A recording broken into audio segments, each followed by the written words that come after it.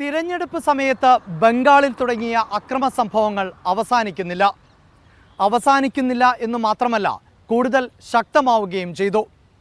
അവസരം മുതലാക്കി ഗവർണർ സർവകക്ഷി യോഗം വിളിച്ചതോടെ മമതയുടെ കോപം ഗവർണർ കേസരിനാഥ് ത്രിപാഠിയിലേക്ക് തിരിഞ്ഞു. മമതയുടെ അക്രമ നിലപാട് ബിജെപിയെ അകറ്റി നിർത്തുമോ? അധികാരം നഷ്ടപ്പെട്ട കോൺഗ്രസും CPIM-ഉം ആർക്കൊപ്പം നിൽക്കും? മമതയുടെ ഭരണത്തിന് അമിത്ഷാ വിലങ്ങിടുമോ? രാഷ്ട്രീയം അടുത്തതായി പരിശോധിക്കുന്നത് ബംഗാളിലെ രാഷ്ട്രീയ സാഹചര്യത്തെക്കുറിച്ചാണ്.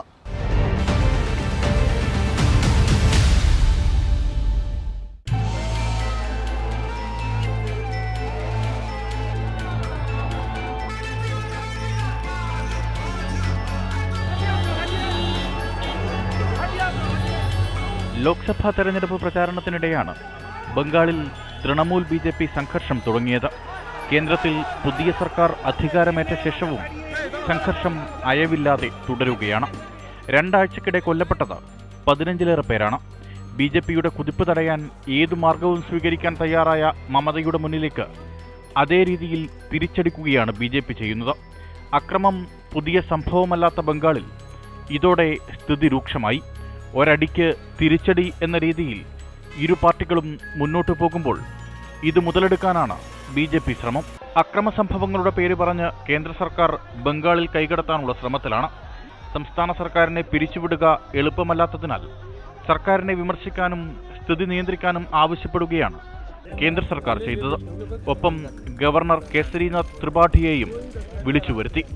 ഡൽഹിയിലെത്തിയ ത്രിപാഠി പ്രധാനമന്ത്രിയെ സന്ദർശിക്കുക മാത്രമല്ല കേന്ദ്ര ആഭ്യന്തരമന്ത്രിയും BJP ദേശീയ അധ്യക്ഷനുമായ അമിത്ഷായെയും കണ്ട ശേഷമാണ് മടങ്ങിയത്.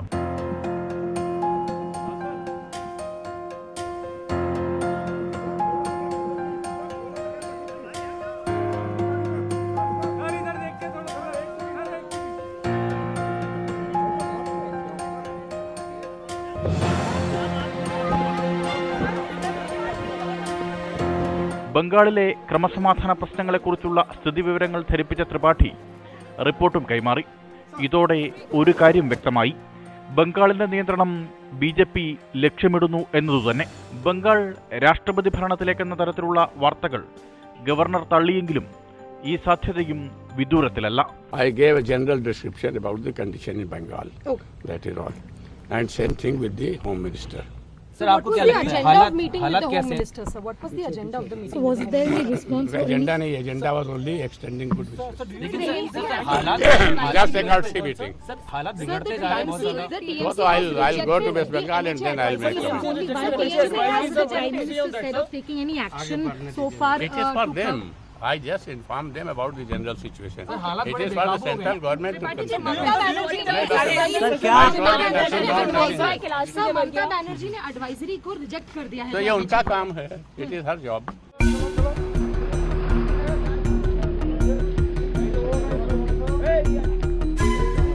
സ്ഥിതിഗതികൾ നിയന്ത്രണ വിധേയമാണെന്ന് ബംഗാൾ സർക്കാർ നിലപാട് കൈക്കൊള്ളുമ്പോഴും സംഘർഷം തുടർക്കഥയാണ്. ബസീർഹട്ടിലും 24 നോർത്ത് പർഗാനാസിലും ബുർദ്വാനിലുമെല്ലാം അക്രമം റിപ്പോർട്ട് ചെയ്യപ്പെട്ടു. കൊൽക്കത്തയിൽ BJP പ്രവർത്തകരും പോലീസും ഏറ്റുമുട്ടി. ഇതോടെ ഗവർണർ കളത്തിലിറങ്ങി. സർവകക്ഷി യോഗം വിളിക്കുകയായിരുന്നു കേസരിനാഥ് ത്രിപാഠി ചെയ്തത്.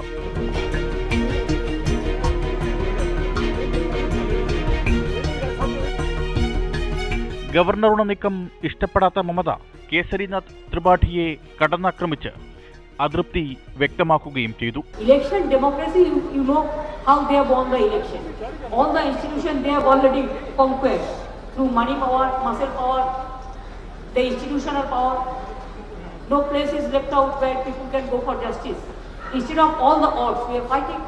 We will fight it out better because democracy is of the people, not for the democracy is not of the BJP. ഡോക്ടർക്ക് നേരെയുണ്ടായ അക്രമം മമതയെ പ്രതിരോധത്തിലാക്കി.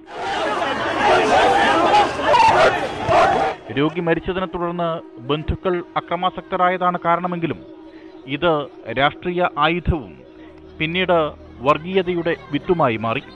ഇതിന് കാരണം അക്രമത്തിനിരയായ ഡോക്ടർ ഹിന്ദുവും आक्रमितवर मुस्लिम मदस्थरुमाണെന്നത് തന്നെയാണ്.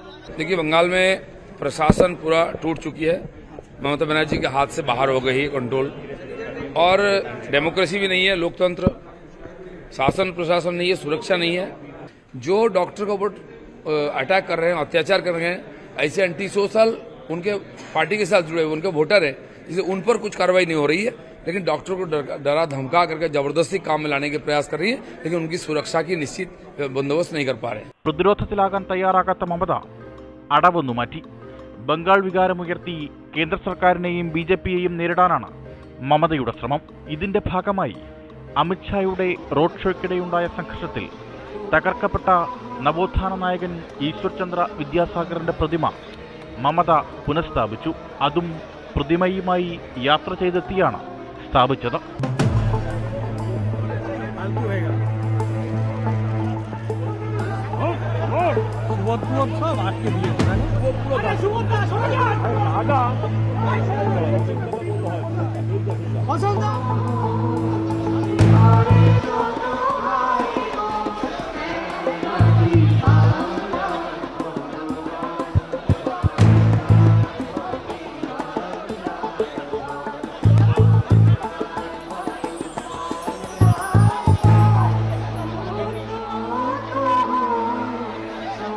But BJP will not decide the fate of the state.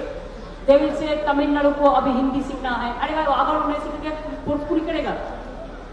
Bengal में विद्यासागर को मूर्ति तोड़ना है क्या? This is not done. Every state have their own respect. We respect Dr. Rajendra Prasad.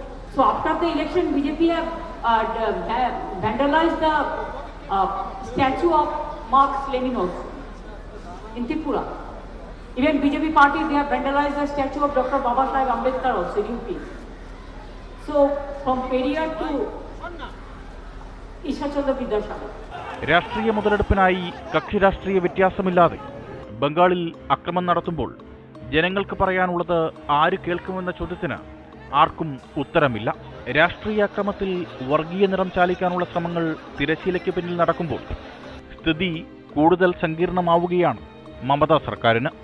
കൈവിട്ട കളി കളിച്ച് അധികാര കസേര നഷ്ടമായാൽ തിരിച്ചുവരവ് ഏറെ പ്രയാസമാകും. ഒപ്പം പ്രതിപക്ഷ പാർട്ടികളുടെ പിന്തുണ കൂടെ ലഭിക്കാതെയായാൽ BJPക്ക് ബംഗാളിൽ കാര്യങ്ങൾ എളുപ്പത്തിലുമാകും.